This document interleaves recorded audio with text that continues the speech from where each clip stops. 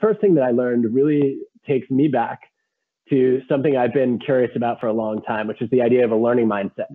I know this is one of your core principles, and I think it's something that I don't see enough in workplaces. When I think about a learning mindset, I think about psychological safety, the belief that I can take a risk in my team without having to be afraid that I'm going to get punished.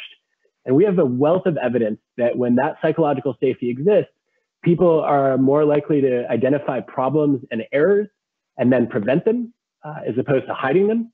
They're also more likely to dream up exciting new ideas and then go out on a limb and pitch them, which means innovation tends to flourish.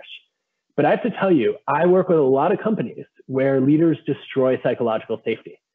And I decided recently that a picture is worth 1,000 words. So instead of trying to describe the leader, let me just show you.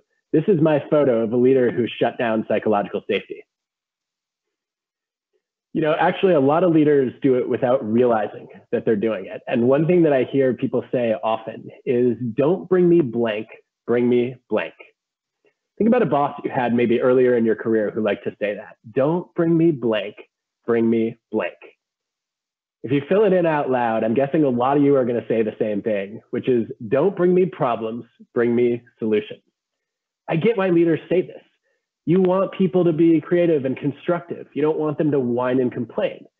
But I've actually come to believe this is a dangerous philosophy, because if people can only speak up when they have a solution, you are never going to hear about the biggest problems that are too complex for any one person to solve.